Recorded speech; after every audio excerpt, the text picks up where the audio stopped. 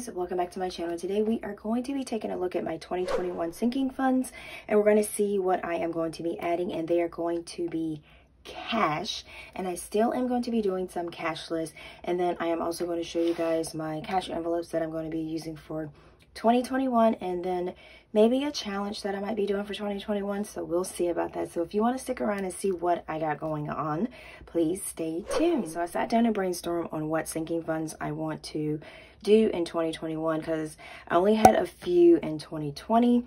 So I will be using this little binder here. This is something that I had at home.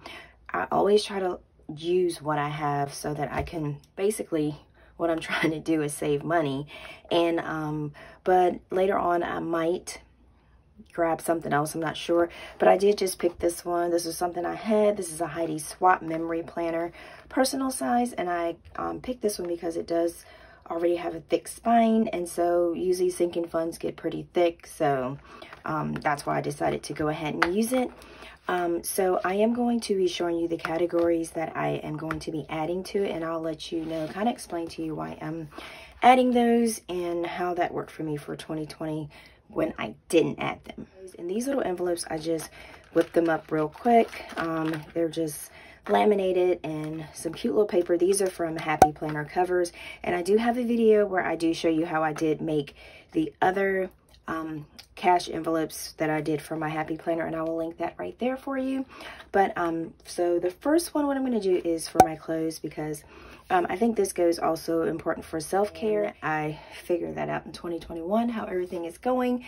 So I figured that this right here, I can just add money to it. And so when I need to get clothes, and then also if I want to take like a self-care day and just go grab myself like a nice little shirt or a nice little sweater, I'll have a fun envelope just for that. All right, so next thing I have is my car. Now for my car, I do have my car maintenance cash envelope that I use, and that's for just my oil change. But this one right here for 2021, it did get me a couple times because I didn't save for my car inspection and I didn't save for my car decal registration, but I had money saved, so that was an easy fix. But I want to make sure that I do put that in a sinking funds envelope, because my car inspection is mostly like $20. Car registration is for $40, so that's $60. But I know that's may not be a lot, but when you're on a budget, that every dollar does count. So I will have this envelope here for just those two items. And then next I have a Christmas envelope, which I didn't do this year, so I am definitely doing it for 2021, and I wish that I would have done it for 2020. Now that I'm like running around trying to get Christmas presents, and then I'm getting it out of my savings, so this should do better for next year. And this will be just for like Christmas items that I need to buy, so that way I can go ahead and buy early if I see anything on sale or anything like that. So I will have a cash fund for that. All right, so next is Moterm. I love these little Moterm planners, and they're like the cutest little things ever. I already have like a personal size, and then I already have like a pocket size, but I do want to get a Versa, and the Versas are like super cute. They're more like you get more pockets in them. You can use them for like wallets, and they're super cute. So this is like what Moterm planners are. They're leather 6-ring binders, and this is my pocket size one. So I really love these little planners. They are like the cutest things ever. So just to show you guys why I'm doing a sinking funds for these. So, and then this is this one. This is why I want to do a sinking funds for these planners. They're not expensive, and they're not cheap, but it's not something that I like immediately need, so that's why I am just doing a sinking funds, and I will just add whatever I can to it, and I can get it whenever, because like I said, it's not a dying need that I need to get it. All right, so the next one that I have is AirPods. AirPods is another one that I don't need. It's not a dying need. It's not something I need for emergency. It's not something that I need to survive. So I did make a sinking funds, and I don't have to worry about putting like chunks of money in there, because it's just something that I want. And I decided to just make an envelope for that, and so I can just chuck in there whatever I need to chuck. And I'm saying by the time I probably go get them, they probably will be lowered in the price anyway, so that makes it even better. All right, so next I'm going to do one for my son's clothes. And that one right there, I do have one that I use for like his Pampers, his wipes, and if he needs other stuff.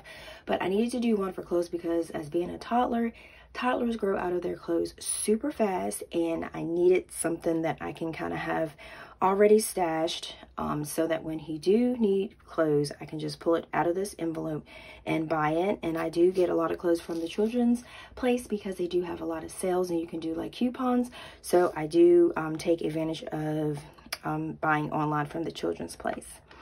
All right, so next we have electric. Okay, so my brain thought process was for electric. I've been thinking about doing this one for a little bit. So what I was thinking, okay, this is my plan. Okay, so my plan for this is to, in the summer, to add cash to this envelope. And I'm a little late in the game right now, so I would have to start it when it starts getting warm. So to add money to this one in the summer so that in the winter, when your bill goes up, I can take this extra cash and put it towards my electric bill to help pay down some of the cost, because your bill is always high in the wintertime. So, but in the summertime, your bill is usually low. So that's when you can actually stash money in this envelope here. So that is my thought process for the electric for 2021. So I am going to try that and see how that works. And we will just have to see. All right, so the next thing I want to do is for birthdays, because my son had a birthday and I was like scrambling around trying to figure out what to do. I was trying to scramble around, like how much is this.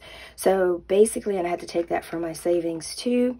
So basically, I figure I should just go ahead and do birthdays in a cash envelope, sinking funds, and that way I will be covered and I can just pull all of this out of here if I need to do like the birthday cake, the presents, and everything like that.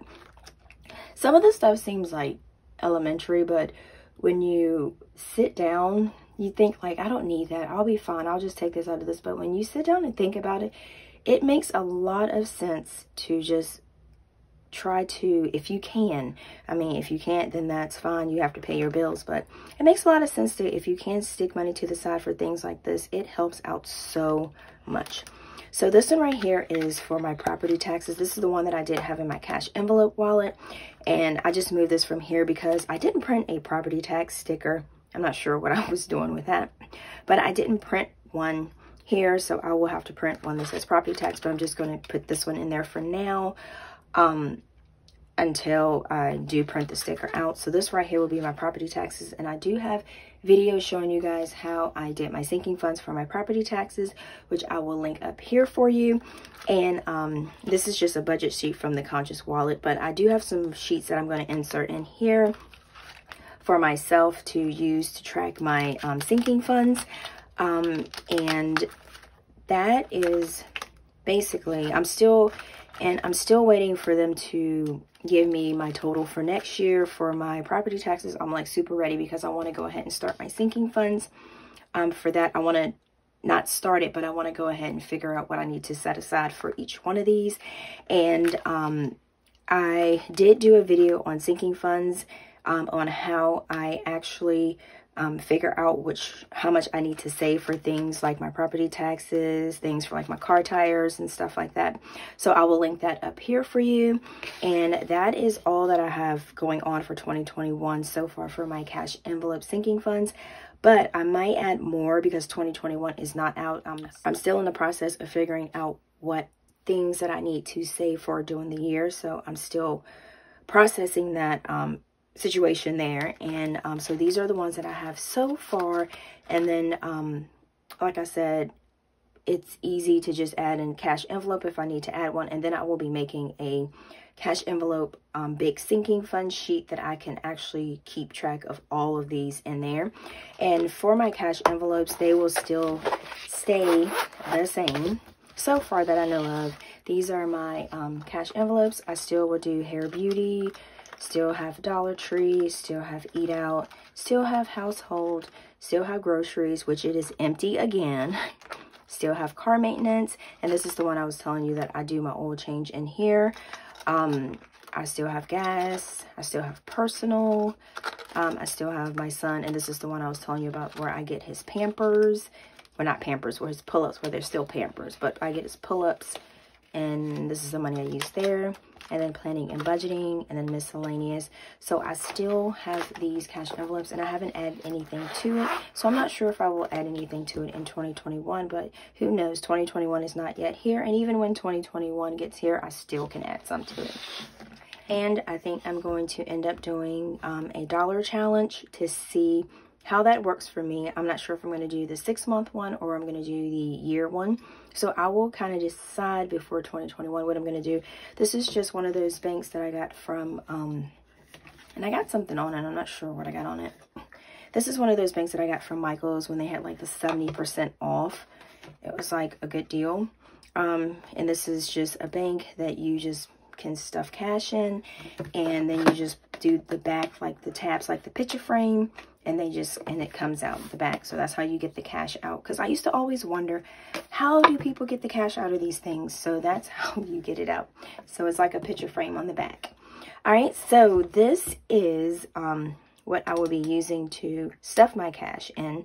And that is, guys, all that I have for this video for my sinking funds, for my challenge, and then also for my cash envelope wallet. I wasn't planning on this video being super long. I just wanted to pop in and tell you guys exactly what I had going on for my sinking funds and my other sinking funds, like my vacation, my emergency funds, my car tires.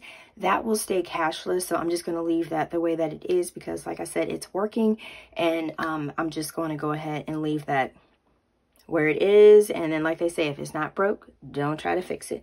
So thank you so much, guys, for hanging with me with this short video. If you have not already clicked on the subscribe button, please make sure to click on the subscribe button, and make sure also to click on the notification bell to make sure that you don't miss any of my videos.